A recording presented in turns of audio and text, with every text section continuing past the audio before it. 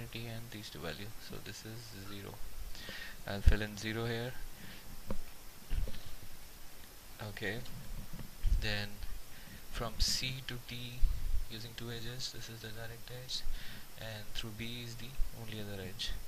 So M2 comma C is equal to minimum of M1 comma C or B, M1 comma B plus the cost.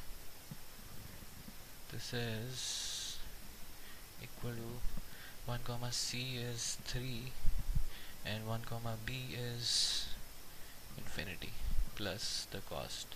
So this is the minimum value 3. Now D to D using two edges, this is the only other path.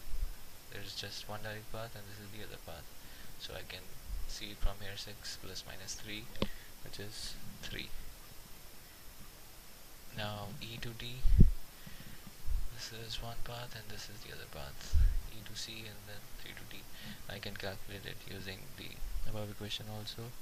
2 comma E is equal to minimum of 1 comma E plus matrix 1 comma to the direct edge to C, it's not plus here, or plus cost of C to E.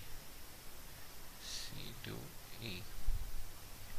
Okay, 1E was 2, minimum of 2 comma 1C was 3 plus CE is minus 3.